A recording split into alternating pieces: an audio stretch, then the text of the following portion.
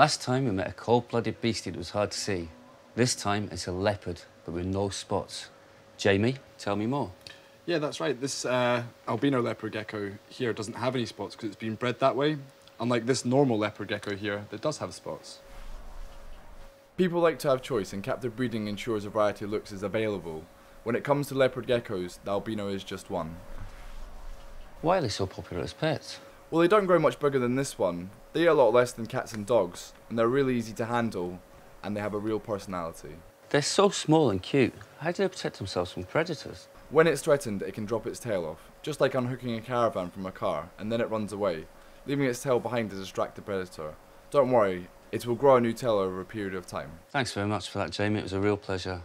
And I hope you've enjoyed meeting some of Scotland's cold-blooded beasties as much as I have.